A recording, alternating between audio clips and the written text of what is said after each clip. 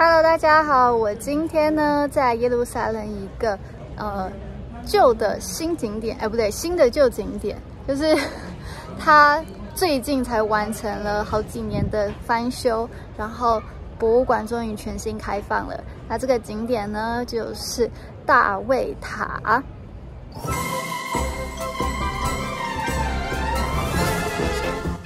在我很多集影片里面都有跟大家介绍到说啊，你们从亚法门进来的时候就会看到一个很像城堡的一个古迹，它的名字叫做大卫塔。那今天呢是我第一次跟宝宝一起过来参观这个新的翻修过后的大卫塔。那现在呢，它还是一样是在介绍耶路撒冷的历史，但是它的多媒体就做得比之前有非常有感的升级。但是呢，我在这一集影片，我想要多一个角度，就是因为我推娃娃车跟宝宝一起来，所以我想要分享一下，如果你是带宝宝来的话，你会有什么样子的一个需要注意的事情。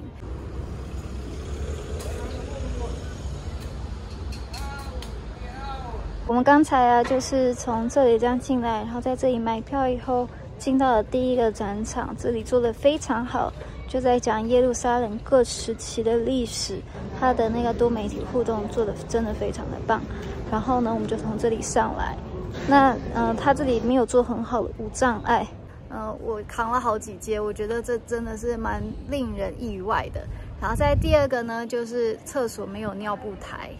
这里呢是有一个电梯，但它是只有到楼上的展区，真正的那个小电梯呢是在前面这个地方，放特写给大家看。就在那，我不知道它是只是现在暂时是因为全新的，所以这些路线、动线标志的东西都还没有准备好，还是说就真的就这样了？但无论如何，如果你看到这个影片，你可以做一个心理准备。那我知道我有一些读者是靠看我的影片来复习以前来耶路撒冷的感动。那你们以前来的时候是从这里作为入口，然后这样进来，然后参观各展区。然后如果是有来看那个灯光秀的话，是坐在这个地方，就像我现在就是坐在这个地方。它现在改了，从1就是前面那一个角落这样子看完以后，然后这样再走过来看，要看2，还有3，然后再看4是在它的楼上，5，然后就这样上去6、7、8，然后就走了。那9它这个是观景台，感觉上好像是在参观一个完全是新的博物馆。但却又是觉得很熟悉。那他现在呢都有用这样子的一个免费的语音导览器，我觉得还不错。不知道我等一下会不会找到尿布台。我真的是比以前更推荐这个博物馆，它的升级真的是很有感，很棒。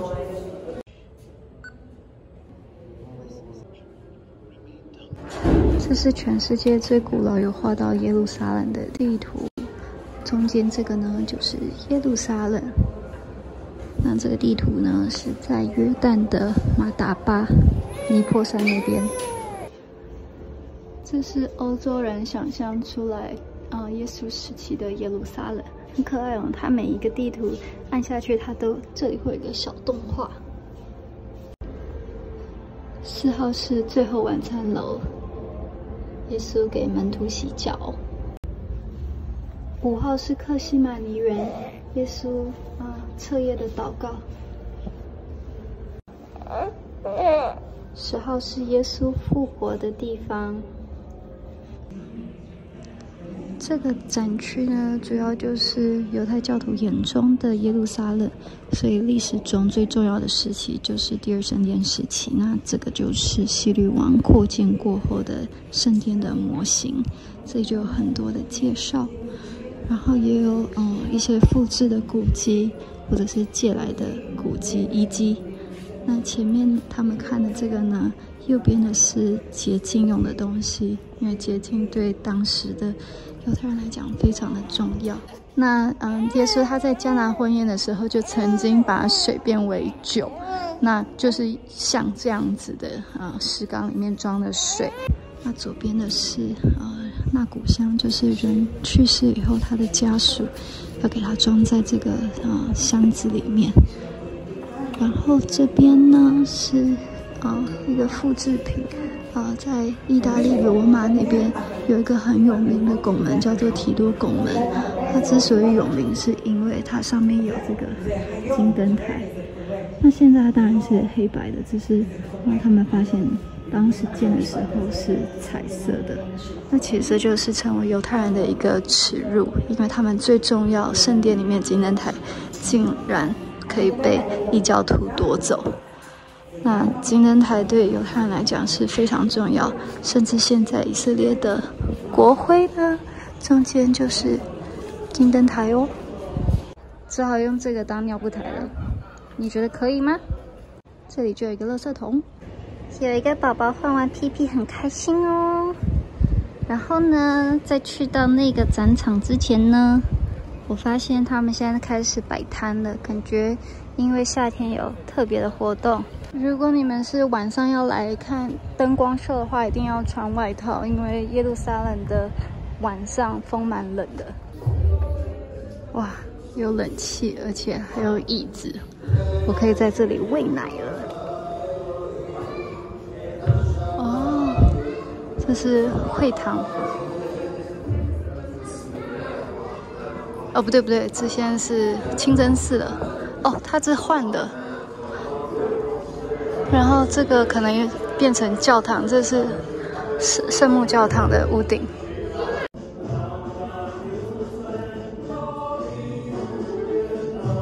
棕榈树之主日，我觉得他这真的做得很用心，看得很认真哦。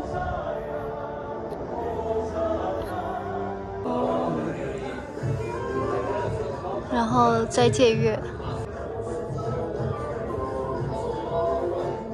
我现在终于懂了，他是在介绍3个宗教的各个节日，这是犹太教，然后这就是基督教，像这里就有复活节，然后这里是五旬节，然后伊斯兰教的。然后呢，有一个宝宝，你想要做什么呢？我来看这里还有什么。这个展区其实之前就有了，那它是主要在讲伊斯兰教，像这个是磐石清真寺的剖面图，里面就是长这个样子，有一个基石，然后前面这里呢是清真寺里面会有的讲台，以及这是朝向麦加的方向。这是10世纪的伊斯兰世界，所以这里是西班牙，我好想去。然后这里是开罗，耶路撒冷在这里，然后旁边有一个非常重要的大马士革，然后巴格达，以及这里是麦加。宝宝跟2个十字军的雕像。我们之前很喜欢穿这一件小乌龟，但现在腿太粗了，已经扣不起来了。我刚刚看官网了，今天晚上会有马戏团的活动，所以等一下就会开始了。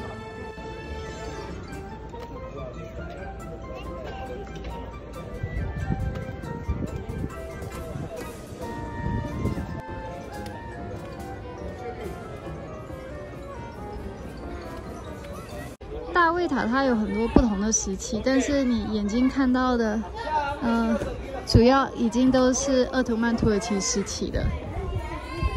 那这个地方其实跟大卫无关，为什么会无关还要叫大卫塔呢？不是因为他们特别喜欢大卫，而是因为那个时候大卫之城还没有被挖到，所以他们以为这就是大卫的宫殿。那这些呢是古代旅行家留下来的游记，那都是有提到大卫塔的。有可爱的小丑。